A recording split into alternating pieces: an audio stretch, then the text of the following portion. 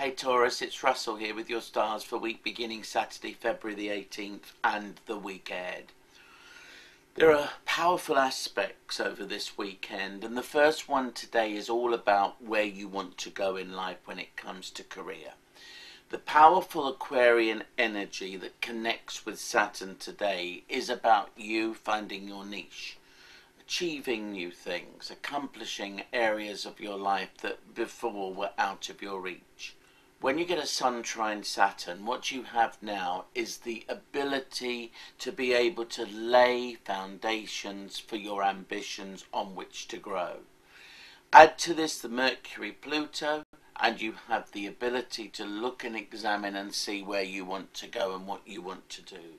These next few days are supreme when it comes to finding your goal and going after what you want in life. Success awaits, and it's all down to what you put into your life now and foundations that can support you through the rest of your career days.